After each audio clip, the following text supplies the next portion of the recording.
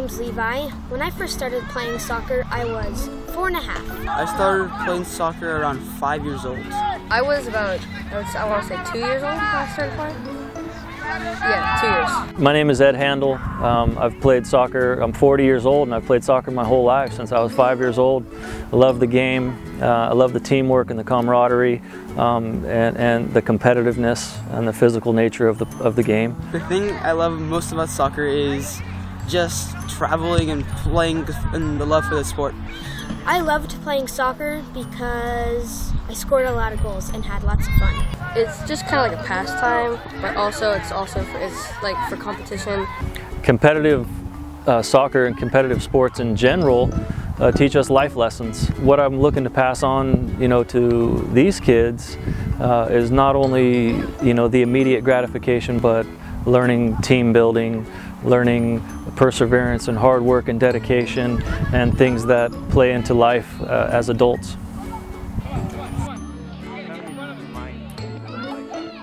I started coaching most of these kids at 8 years old, and have been with them now. They're 12 years old, and some of them turning 13.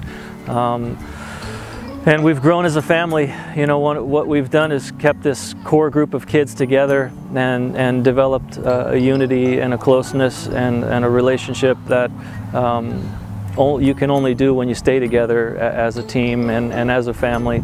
And that's what's made this team strive forward and be successful. What I love about my team is that we're all like one big family, because we're all friends and we know what each other are going to do, so we can anticipate stuff.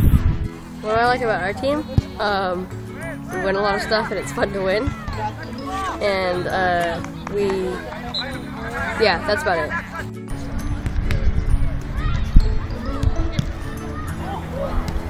When I was 14 years old, I played out of the South Bay area for a competitive travel club, and we had the opportunity, via help from sponsors and donations, to travel to the British Isles and travel for a couple of months and play in England, Scotland, Ireland, and Wales. And lifelong memories for me, an incredible experience. It's amazing the cultural gaps that soccer can leap and jump across.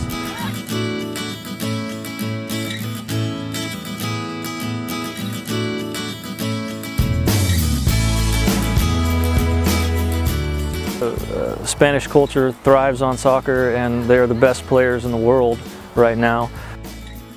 We developed a relationship with El Concepcion from Madrid, Spain, through a young player of mine, Benicio, whose family traveled to Spain for his family to work there for a year.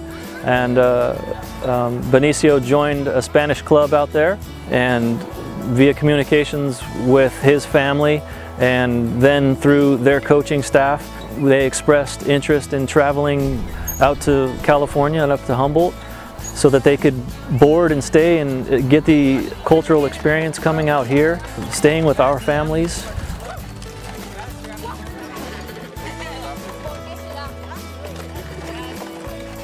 So we're looking to do the same going out there, hopefully in a year or two from now, via fundraising efforts to be able to do the exchange and travel abroad over to Madrid with the El Concepcion Club, and stay and board with their families and travel and train with them and get the cultural experience for our boys in Spain. Learn from, the best soccer players in the world. I like to travel to Spain because it would be a very fun experience. Because I want to go somewhere that's out of the country and to do something that's fun, and it's also out of the continent, which would be even better. I want to go to Spain because I will have new experiences and have a great time. We would appreciate any help and donations and contributions to our cause and getting our boys to be able to travel to Madrid, Spain, to get the experience and the lifelong memories that they could have the opportunity. Appreciate it. So thank you, gracias. And anything you can contribute would be great and help us a lot. Gracias and thank you. for sending us to Spain.